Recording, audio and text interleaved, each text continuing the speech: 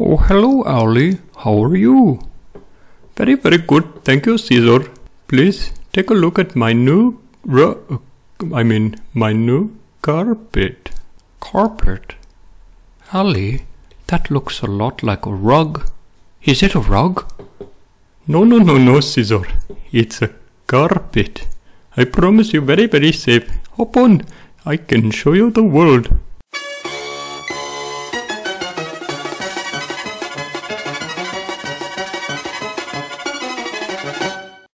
Hello and welcome to Ceazor's Snack Sandwich.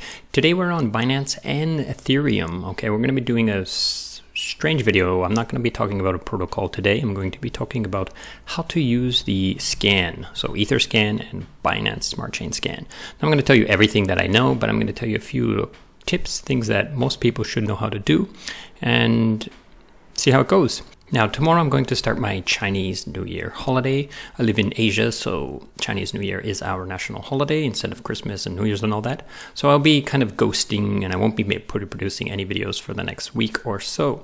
So this will be the last one. However, if you do want to talk to me, you can always talk to me on Telegram. And I've also made a new Discord channel here, and you can come here and join me there and join that community there and talk to some great people who know a lot about cryptocurrencies. If you need some help, we can help you, or if you just want to talk about stuff in here, okay? So links are in the description as well. So the topic for this video came out of this news here. And basically what this is, I'm going to just give you a quick gist, is that it's a rug pull. This popcorn swap, they built up a protocol, they got people to deposit money into it, and then they shut down the website and siphoned all the cash out. So by shutting down the website, then most people cannot get their money out, right? Because there's no user interface, there's no button to click and stuff like that to withdraw your money. So they were able to pull out about, I think, $2 million worth of assets, and you know, it's a scam, it's a rug pull, right? So this is the main reason why I'm making this video, but I thought I would give you a couple more tips. So I'm going to show you how to pull out of contracts using Etherscan or Binance Smart Chain Scan. So let's swing over there now. So here is Etherscan and here is Binance Smart Chain Explorer or Binance Smart Chain Scan. Now, as you can see, they are quite literally identical. You know, just coloration changes and small little things, right? Because it's a fork, right? So they work almost exactly the same. So today I'm going to be using Binance Smart Chain only because the gas is so much cheaper, and I can actually not worry about how much it costs me to actually do any kind of transactions in here. So I can do them and reverse them for a couple cents, right? So that's why I'm going to use this, but the features are the same. So you can do the same thing on Etherscan if you're on Ethereum using some protocol that you feel is a little bit risky, but you want to take advantage of it. Okay, so let's take a look at some of the features I commonly use on Binance Smart Chain. So I made a video with this guy's wallet before. He's one of the whales out here in Binance Smart Chain. So you can click your wallet in here. Now, if you don't know how to get your wallet address, just go to your MetaMask, click here and stick it in there, right? So this is this guy's wallet. He has $339 worth of tokens. Now, this is not actually accurate. Like some tokens that he will have inside his wallet are not, they don't have a accurate price feed in here. But if you click here, then you can see all the wallets that he does have, or the tokens he does have in his wallet. And there's quite a few. But I think that's useful. You can click your address here if you need. You know, you could copy your address here. Mostly I use this for two things, and that is this button here. And before I go to this button, I will talk about down here. I usually like to look at the transactions I used to do. You can click here and you can see basically what did you do last time, and basically the flow of things, you know, who you interacted with and so forth, which is quite useful. And sometimes you will need these contract numbers to do some of the, you know, the interactions that I'm going to show you later. So another great thing is down here you can see the transaction fee, the actual gas that you were charged for doing this transaction that you performed, and you know how much the price of BNB was at that time, so you can get a good accurate idea of how much it cost you. And remember, if this was Etherscan, this would be ETH, and this would give you an actual price in US dollars of ETH, and this would give you the actual price of ETH at that time. So this is also great to use, because if you're really, you know, trying to pinch the pennies and watch the gas, this is actually 100% accurate. So let's go back. So here are some, this one's also quite useful. In Etherscan, it'll say ERC20 tokens, but BEPT tokens. This can kind of show you, what tokens have come in and out of this contract wallet. So you can use this to kind of guess at what things are, what's happening inside contracts and so forth. But let's go here. So click this. Now, in my opinion, this is a much easier and user-friendly way to see what's inside your wallet instead of the opening up MetaMask and going to assets and adding your assets all in here and so forth.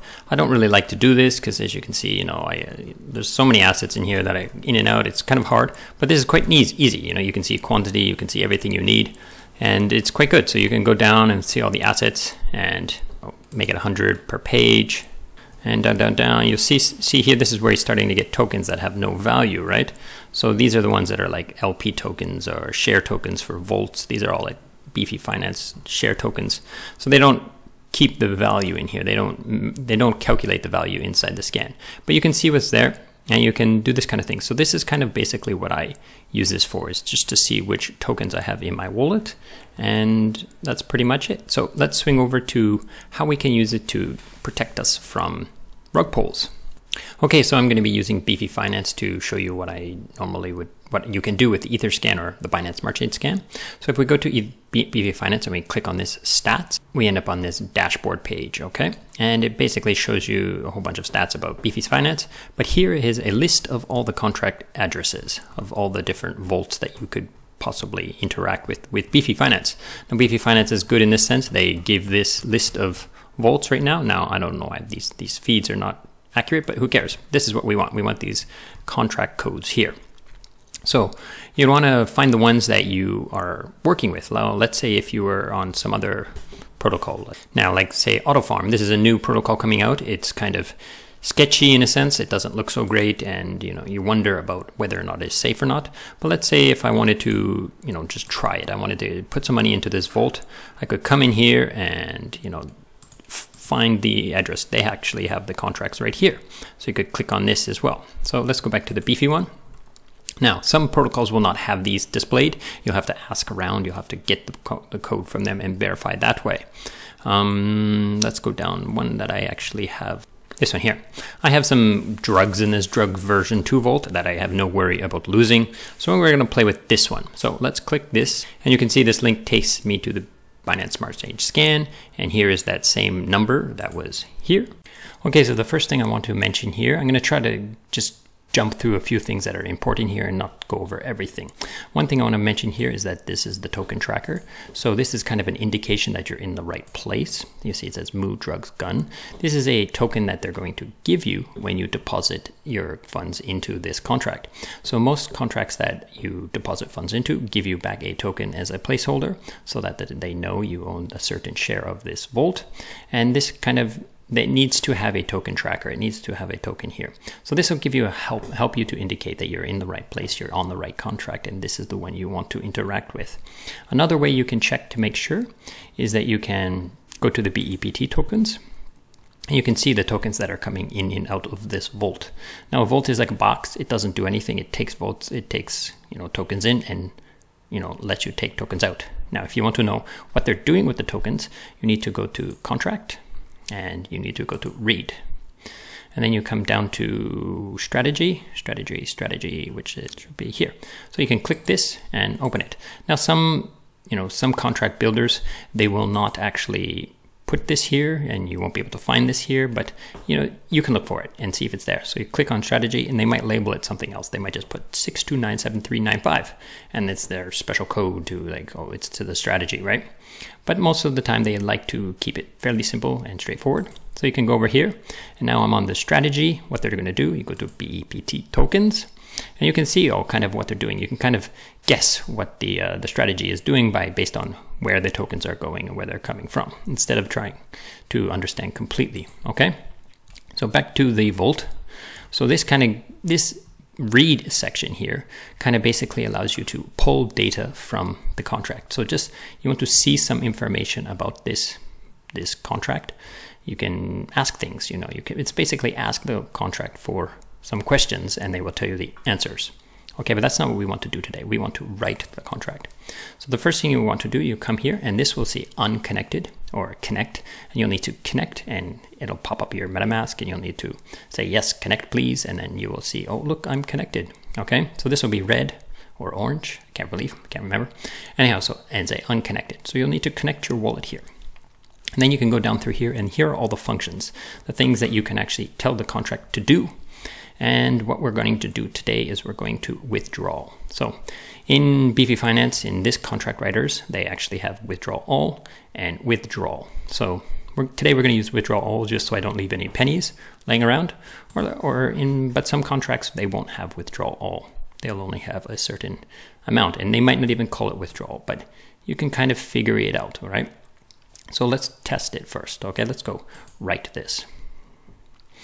Then it pops up my MetaMask, asks me to pay this gas, so I'm going to pay the gas. And I wait for the confirmation. And here's my confirmation. So let's go back to the actual app and see if it has changed. Yep, see, boop. Now I have my drugs out of this vault. Now if I want to put them back in, I can use the UI, or I can go back to the contract here and I can find deposit. Now here's deposit here and deposit all. Like I said, I don't want to have any pennies left around, so I'm going to write this and stick all of them inside. So again, pay this gas. Now this gas is the same as if I were to use the actual UI. And confirmed. Let's go back to here and see if it swings over. It should swing over in a bit of time. See, done, inside. So it's inside now. So now, why is this important? This is the contract, like the way to interact with the actual contract.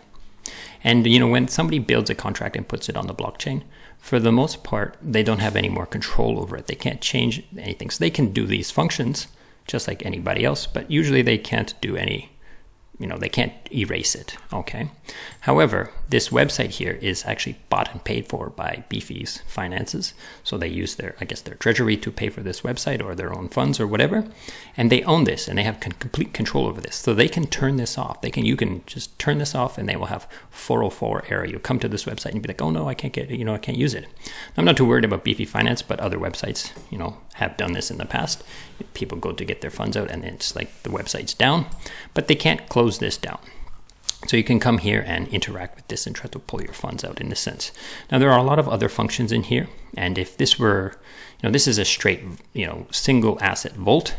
If this was an LP vault, then you'd have a little bit harder time like this one. You'd have to pull out of this vault in this contract. You'd have to find this contract on Beefy Finance, pull out of that. Then you'd have to go to Trap House and pull out of that one. But hopefully both of these, in this case, they are two different protocols. So hopefully both of them aren't down at the same time. But so you might not have to use the contracts for both of them, but you get the point. It's a lot more complicated. Like actually dismantling an LP is a lot more complicated than just depositing and withdrawing from a vault. So you have to go through the functions here and figure out which ones do which. Okay, so I hope this is helpful and I hope this saves you a big hassle or a big scare in the future and helps you to avoid a little bit of a rug pull. Okay, and you know, be safe and take care of yourself. And hello, thank you so much for watching. And if you'd like to support the channel, there are a few ways you can help me out a lot. Number one is I have a Gitcoin grant. This is a pretty unique way to help out. Basically, the way this system works is if you supply me with any kind of donation, then the protocol itself will also match your donation with like an increasing amount the more and the more the people donate to me. So for example, if you were to give me 1 DAI, the protocol will give me 4 DAI, which is great, you know, so your 1 DAI can go a long way. So please feel free to come here and check this out. You know, link to this will be in the description.